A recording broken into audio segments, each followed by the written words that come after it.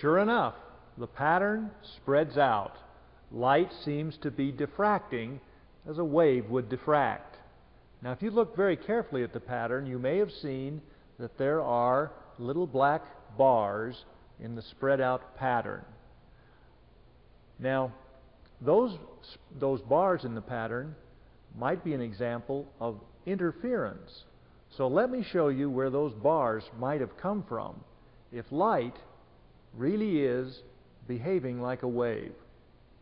Let's imagine that the lines that we have drawn on this little pattern here represent waves. And let's imagine that we're thinking of light behaving like a wave. Imagine that the light from the laser that we just showed you is being shined on a slit. The light comes from the bottom of the pattern and moves upward, as you see it represented here. And the little spot here represents the edge of that slit.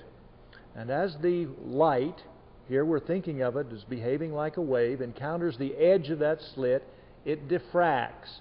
And these waves then which move out represent that spreading pattern of light as it diffracts off the edge of the slit. Now let's imagine that we're also creating diffraction off of the other edge of the slit on the other side. And that also creates a diffraction pattern that sends these waves back out into the space behind the slit.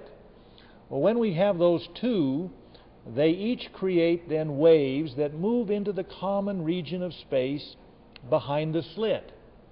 And when we do that, we see a very unusual pattern represented. There is a pattern of lines which radiate away from this slit, which are regions of destructive interference. That is, they're places where the waves diffracting off the opposite sides of the slit cancel each other out. The destructive interference places are out along these lines, like that one, or that one, or that one.